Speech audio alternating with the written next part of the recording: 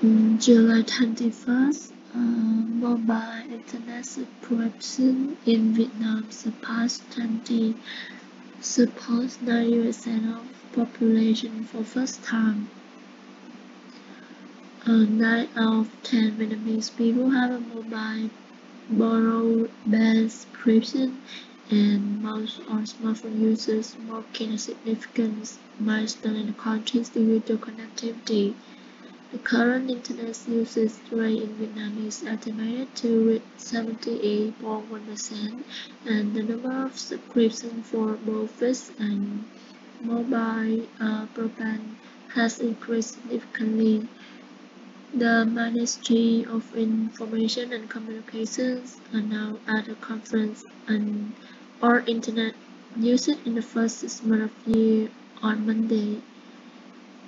Specifically, mobile broadband subscriptions increased by 7.6% compared to the same period in 2023, reaching an average of 91.9 per 100%.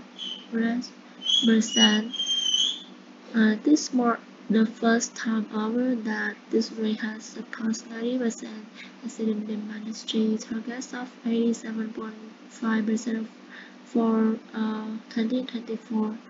Meanwhile, among the 130 million mobile subscriptions in Vietnam, 100.7 million are smartphone users, an increase of 0.1% compared to the same period last year. Regarding fixed broadband, the number of subscriptions reached 23.5 per 100 people, an increase of 6.8%, achieving 96% of the annual plan. Among these, the percentage of households using fiber optic cables is 82.2%.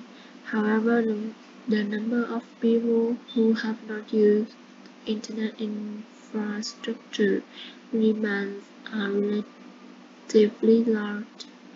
At a discussion about shutting down 2G services hosted by the Ministry Telecommunications Authority on July 18, the authority stated that there are still about 11 million subscribers using 2G only phones, which means they only operate on the 2G network and have not yet accessed mobile broadband.